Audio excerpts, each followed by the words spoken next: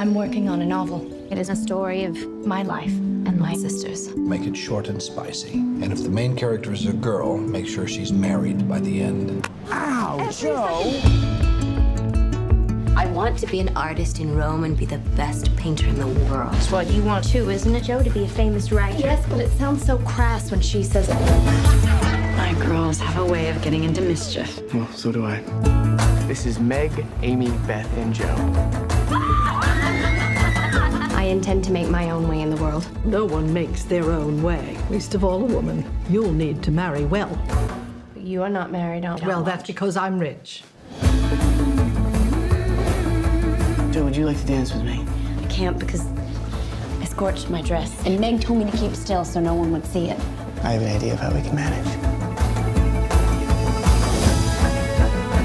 Joe is a lost cause. So you are your family's hope now. I believe we have some power over who we love. It isn't something that just happens to a person. I think the poets might disagree. We can leave right now. I'll sell stories. Joe. And you should be an actress and you should have a life on the stage. Just because my dreams are different than yours doesn't mean they're unimportant. I have loved you ever since I've known you, Joe. I couldn't help it. It would be a disaster if we married. It wouldn't be a disaster. We'd be miserable. Joe, I'd be a perfect saint. I can't. A new play written by Miss Jo Marsh.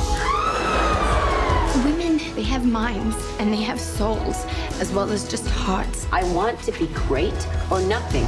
And they've got ambition and they've got talent as well as just beauty. And I'm so sick of people saying that love is just all a woman is fit for. I'm so sick of it.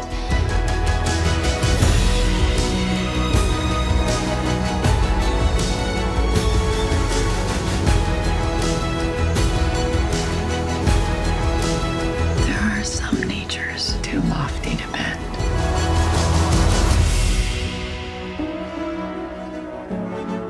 So, who does she marry?